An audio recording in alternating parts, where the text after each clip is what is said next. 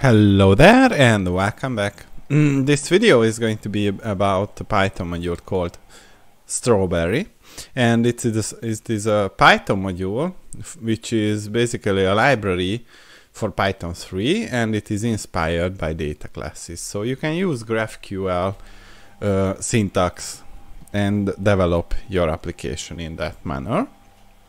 So let's create a folder, Strawberry, and navigate into that folder, create our virtual environment and activate it, and pip install Strawberry.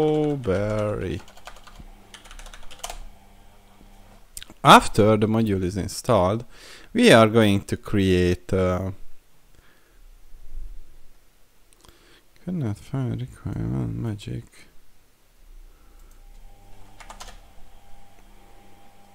Hold on, this is not the right command. This is the right command. So pip install, and yeah, after it was installed, what we are going to do is to create a demonstration.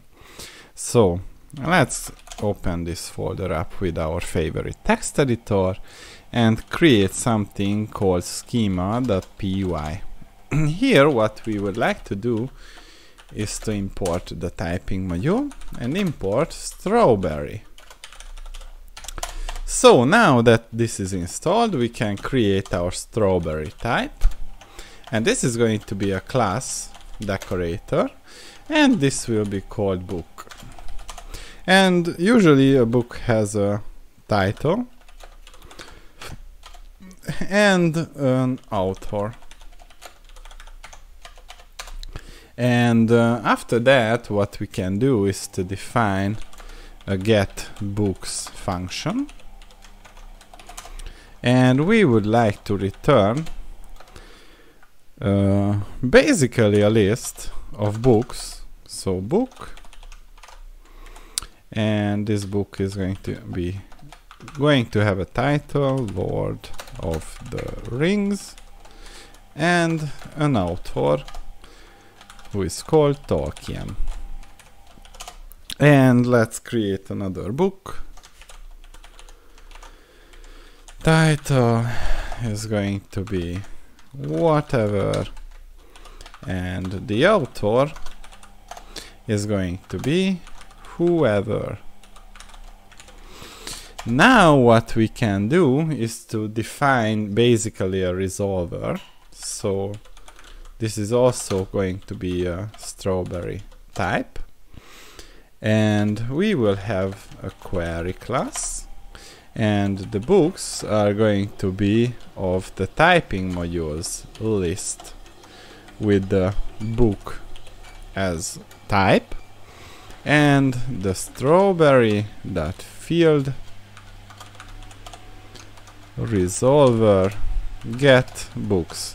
So basically we tell this class that it will return a book entry, and the resolver is going to be our getBooks function.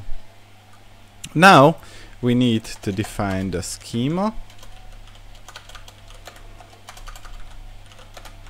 which is going to be the Strawberry schema, and the query will take the query class as argument. Now, if we go ahead, we can execute the Strawberry server schema, and let's open a browser on this URL. Of course, this is not working on my machine because I need to make it so that it's localhost, and this is a nice query editor that we have. And basically what we would like to have is the following books, or rather book, title, and author. Let's align it. And if this is executed, we can see that the return or what the response was based on the resolver. We could delete the author, and that way only the titles are returned.